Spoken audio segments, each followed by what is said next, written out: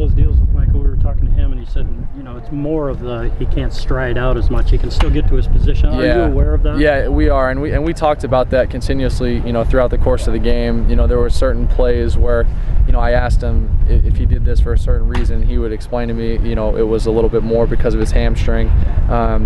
But, you know, he'd come back on a play saying, hey, man, you know, we should do this, but, you know, I'm not sure if I'm going to be able to do that, or just things like that. But we were definitely feeling out, you know, what he could do throughout the course of the game, and, you know, obviously not trying to go out there and blow anything out, or, you know, but at the same time, you know, be effective and be the playmaker that he is. So that has to help you a lot that you went through that last Saturday plus this week in practice. Yeah, absolutely. How much was he able to get out there and work today?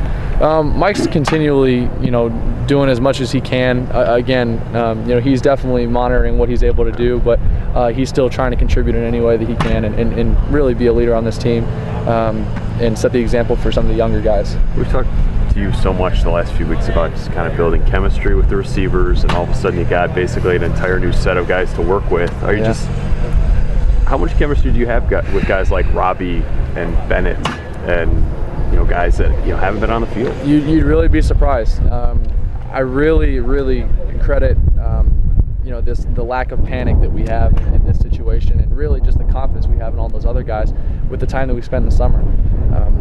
The time you spend the summer with the player run practices, that's some of the most valuable time you'll get all season, because as a quarterback and as a receiver, you're doing nothing but developing chemistry on any given route, you know, concept, whatever it is. So when these guys are getting rolled through in practice, I mean, it's just like, you know, they know what they're doing.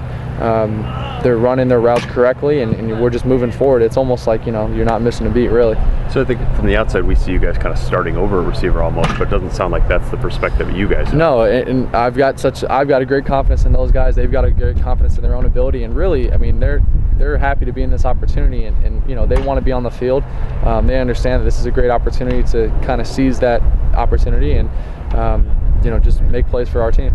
Does it kind of require you to be a little bit more hands-on with them, or I guess on Saturday, do you think it will? Because I guess in a sense, with Mike, you're not really going over all the adjustments and everything. Right. I mean, he's got the experience there, so it's not as needed. But really, the biggest adjustment with those guys was actually not on the field, but off the field.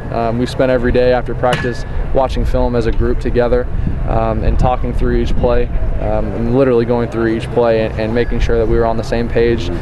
They were doing what we asked. You know, they were doing what they thought they should do, and we made adjustments when, you know, we didn't see eye to eye.